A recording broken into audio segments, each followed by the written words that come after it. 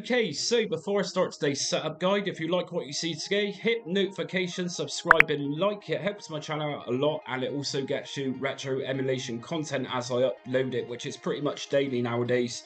So we're looking at mega bezels today. So first thing I'm going to say is that this is only going to be available on Vulkan, but I'm going to be showing you that in a minute. And another thing to mention is that this is only going to be available using RetroWatch cores within Retrobat. So what we're going to do then is head into Retrobat.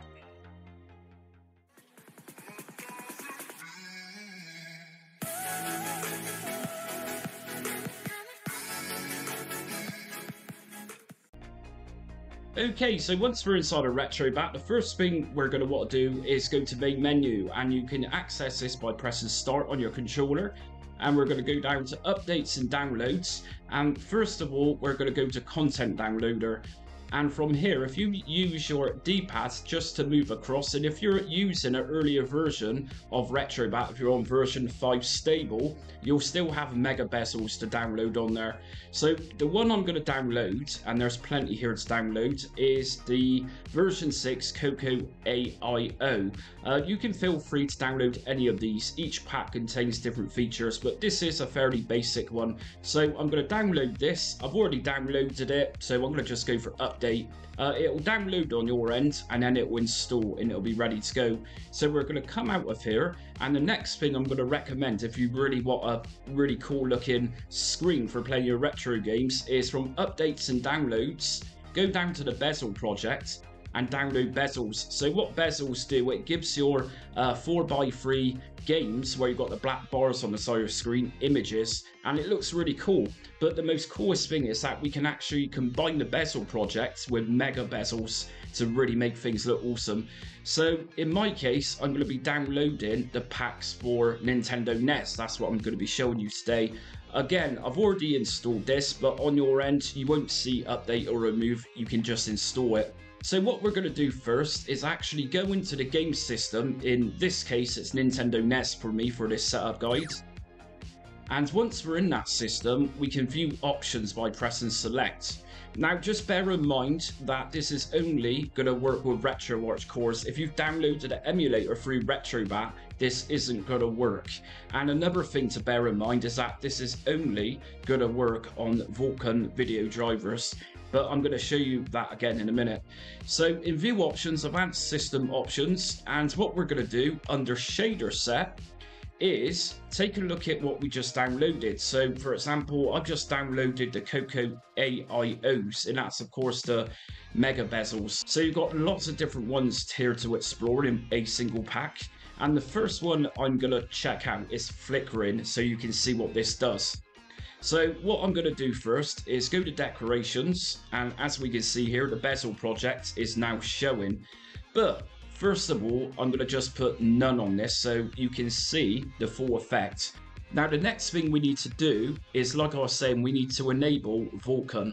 So if we go into the advanced settings section, and you're going to see drivers, if you go into the video section, it's already selected to auto, and it normally is in Retrobat. We need to select Vulkan for this to work. So come back and back again and open the game.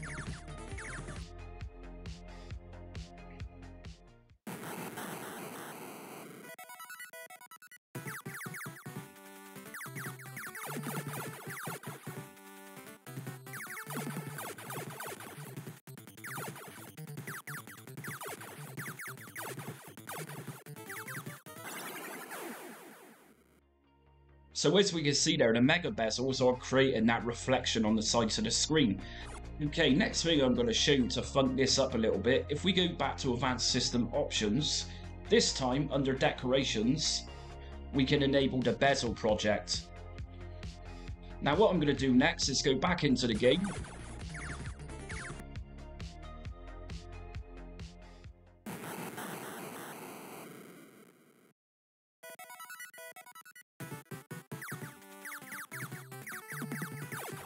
So as we can see, we combined both of those and we can still see the effect of the mega bezels. So this time I'm going to disable mega bezel. So if we go up to none, and I'm going to just use that decoration, which is a bezel project. But we've still got game aspect ratio set to full. So remember that when you're using decorations or the Bezel project, your game aspect ratio should be set to 4:3.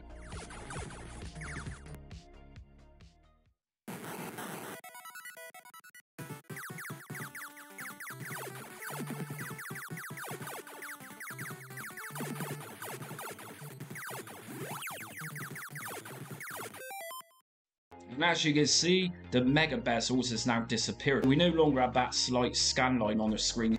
So that's it for today's Retrobat setup guide for the Bezel project and mega bezels. So as we've seen in the video, by combining both of these things, we can actually make the screen look like a legitimate real CRT TV to make your retro games look that much older and more nostalgic for you. So anyways, if you like today's setup guide, hit notifications, subscribe and like so you don't miss upcoming Retrobat and other retro emulation content that I cover on my channel. Also, join me on social media. I'm on Facebook, Twitter, Instagram and TikTok. But until next time, stay retro.